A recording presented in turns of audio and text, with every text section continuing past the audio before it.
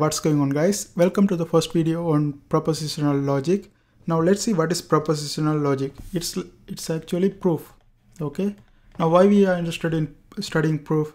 Mathematics are arguably most concerned about proof. That's why we have to know what is this proof is, right? Now first let's start with statements. Now let's see what is statements. Statement is basically we objectively say something is true or false. So we determine objectively something true or false. Now let's look at an example. Let's say we have something like, let's look at the first example. Let's say we have 2 plus 2, that's equal to 5. Now here we can clearly see this is a false. So we can directly say this is a false. So if we can directly say something is false, it's a statement. Okay, that's why we can objectively say something is true or false. So this is a statement.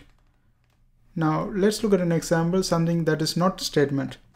Now for example, if we have something like 2 plus 2, we cannot say this is true or false because this is not meaning anything. Like if we have something like equal to something, we can say whether it's true or false, but if it's just 2 plus 2, we cannot say anything, right? So this is not a statement.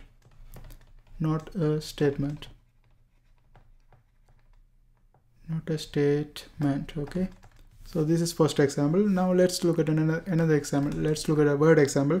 Let's say somebody says my mom, like let's generally say my mom is the best. Now most wouldn't agree with this, right? Some would agree my mom is the best, but like some people will not agree. So there's no true or false. We cannot say this is true, this is false. We cannot define this one, right? So this is also not a statement.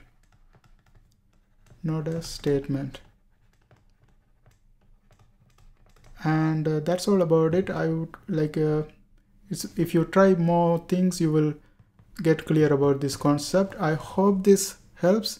Thanks for watching. Don't forget to subscribe. See you next time.